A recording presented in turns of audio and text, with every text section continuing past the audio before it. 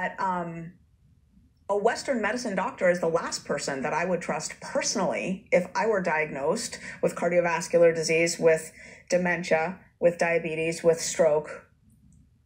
Did I miss one? You get the idea, right?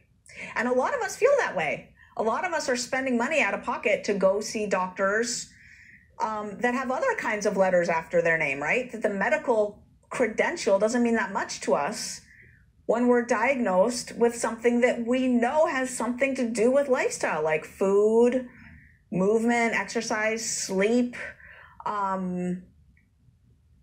A lot of us get told by our Western medical doctor one thing, and then we're like, all right, well, thanks for the prescription.